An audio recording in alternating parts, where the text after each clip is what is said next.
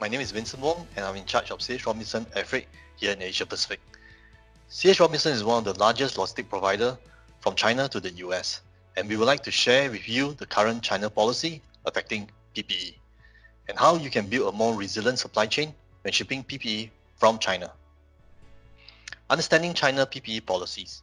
A lack of clarity on the process and requirement may result in delays if you don't have the right people on the ground navigating this challenging environment.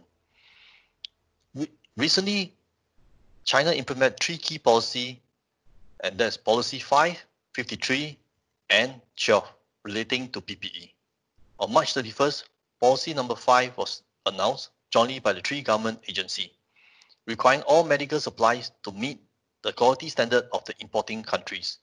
At the same time, they separated medical and non-medical PPE clearance process. On 10th of April, the Chinese Customs implemented Policy 53, with increased CIQ inspection on all PPE product labels, packaging, and documentation.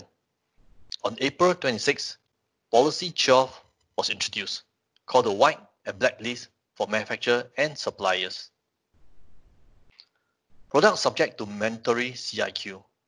On March 20th, the Chinese Customs updated its database and created a dedicated HS code for PPE product. Since then, a new HS code for PPE was introduced to simplify export declaration. This is to provide a tighter control on what is being exported. PPE products are classified under 11 product name with specific HS code. The most widely shipped commodity is the medical mask. In terms of declared value, 40% of all PPE exported are mask related, and about 80% of these masks were air freight out of China in the past 2 months. So what are some of this medical PPE documentation that is required? For convenience, we split into mandatory and optional. For mandatory, documents such as business registration license, product testing report, product certificate are required. On the mandatory document listed, we suggest you to work with your suppliers, and I'm sure now they are familiar with this document by now. For optional documents, it's not a must, but highly recommended to have them ready to avoid delays in custom process. What take a day to clear have stretched 3 days, but we have seen that improving in recent weeks. The QC certificate, also called the product certificate. This is a mandatory documentation, and each sales pack must have one QC certificate. Information on QC certificate, packaging, and testing report must all be aligned. Items such as product name, specification, quality standard, raw material use, batch numbers, date of manufacture, shelf life, and of course, manufacturer name and address must all be listed. Policy 12, that was implemented on 26 April.